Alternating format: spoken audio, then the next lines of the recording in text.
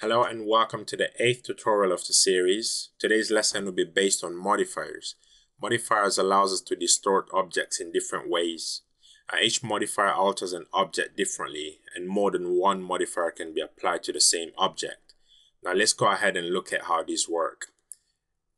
Let's start off by creating a cylinder. So just click and drag within a perspective viewport. Zoom out a bit. Make it whatever size you want. So about that should do. So now we've got our cylinder and we can go ahead and apply some modifiers to it. Now let's go ahead to our modifier panel on the right side of the Create tab. As soon as you click that, you notice we've got the parameters to edit our cylinder. But that's not what we want right now. So we're going to head right back to the modifier list. Now, as soon as you click that, we've got quite a lot of modifiers in here, and you can apply any of these to whatever objects you've got in the scene. Now, I'm going to start off by applying the bend modifier to this. Now, you notice as soon as I click that, we've got an orange outline going around the cylinder. Right below our stack area, we've got the parameters. Now, each modifier has a different set of parameters. And each modifier affects an object in a different way, as already explained. But in this case, you can mess around with the angle and the direction of our object. So, for example, I'm increasing the angle. I can decrease it to go the other side. And with regards to direction, as soon as you click that, we can almost rotate around. So this is just a case of you creating different objects and playing around with different modifiers to see what they do. Like I said before, you can apply more than one modifier on one object. So I'm just going to go ahead and apply something on that. This time I'm going to melt our cylinder.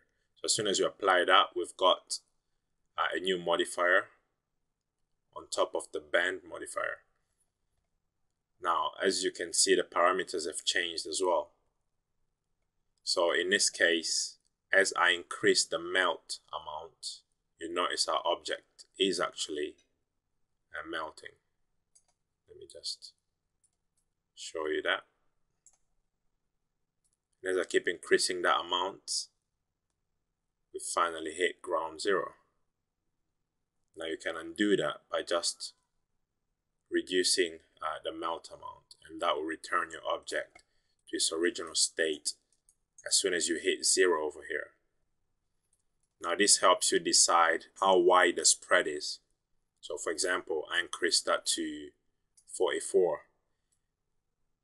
and you notice spreading much wider than before. And if I increase that, you see we can actually control it quite well. Now, one thing you notice within this area is that we've got light bulbs right next to our modifiers. What this means is you can switch a modifier on and off, like so. So I'm going to switch off the melt modifier, and straight away that returns our object to its original state. I can also turn off the bend modifier, and now we've literally gone back to where we started off. And when you switch it off, the light bulbs turn grey. As soon as you switch it back on, the light bulbs turn white. So this helps you with regards to understanding how the modifier is affecting your object. So another thing you can do, you can actually delete a modifier. So let's say you're not happy with the melt modifier. You just make sure it's selected and then hit this button here, which is remove modifier from the stack. As soon as you hit that, the modifier is gone. Another thing you can do is if you're working with multiple objects and you don't want to spend all your time applying the same modifier to different objects. For example, I've got that box there. Actually, I'll use cylinders for the purpose of this tutorial. So I've got maybe 2 more cylinders. Now all I need to do is get my select and move tool, hold down shift and select the other object, and then go ahead to the modifier panel, get the list, and in this case I'm going to apply the bend modifier.